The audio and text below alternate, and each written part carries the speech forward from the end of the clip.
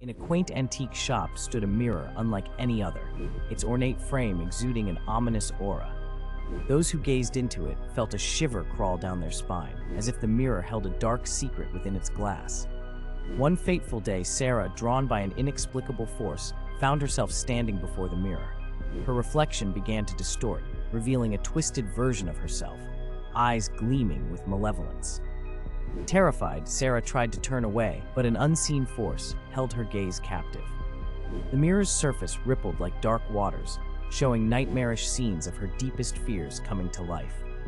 As Sarah's screams echoed through the shop, the mirror's reflection reached out, pulling her into its cursed realm. From that day on, visitors claimed to see Sarah's tormented face trapped within the mirror, a warning to all who dared to confront their inner demons.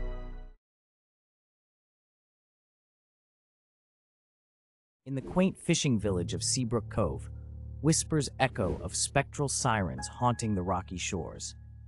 Local fishermen tell of ethereal figures with mesmerizing voices that lead ships astray, their haunting melodies beckoning sailors into the treacherous waters. One fateful night, as the moon cast an eerie glow over the turbulent sea, Captain James and his crew set sail. The air filled with a haunting melody, drawing them closer to the forbidden rocks. Through the dense fog, ghostly forms emerged, their voices weaving a spellbinding trap. The sailors, entranced by the mournful songs, steered the ship towards doom.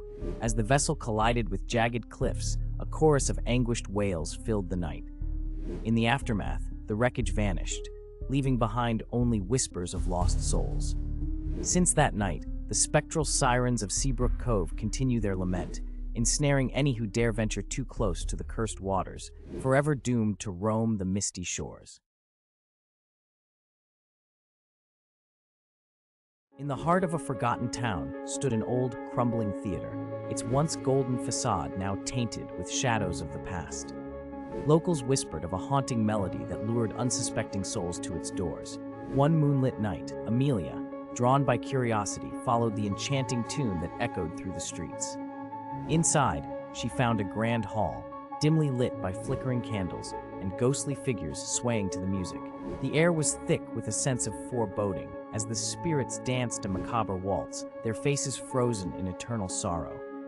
Unable to resist, Amelia joined the spectral dance, her movements synchronized with the otherworldly guests. As the night wore on, the music intensified, wrapping around her like a suffocating shroud.